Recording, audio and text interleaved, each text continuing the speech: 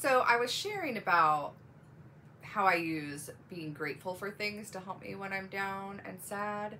And so this video is going to be kind of short. It's just a really quick one. It feels kind of silly to do, but it works.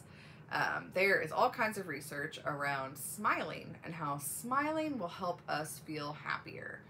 When we're sad or angry or down or lonely, smiling feels really hard to do.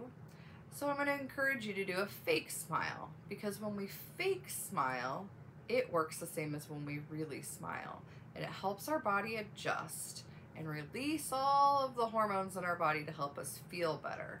There's little chemicals inside there that help increase our joy and happiness and things. So if you're feeling really down, put on a fake smile. It does not have to be in front of people, because sometimes it looks really silly like this.